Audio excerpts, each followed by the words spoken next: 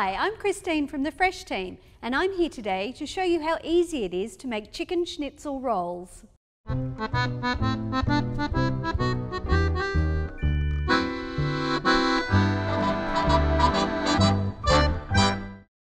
Lay one slice of prosciutto onto a board. Top with the schnitzel.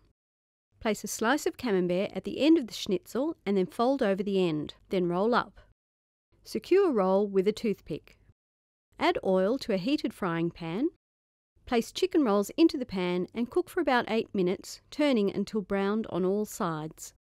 Transfer rolls to a baking tray and bake in the oven for 5 minutes until they're cooked through. While the chicken is cooking, add oil, green beans and tomato to the heated frying pan. Cook, tossing over medium heat until vegetables have softened. To make the dressing, pour the oil, vinegar and tapenade into a jug. Whisk to combine. Cut cooked chicken into slices and serve with salad and dressing. This is another easy weeknight recipe from Australia's fresh food people.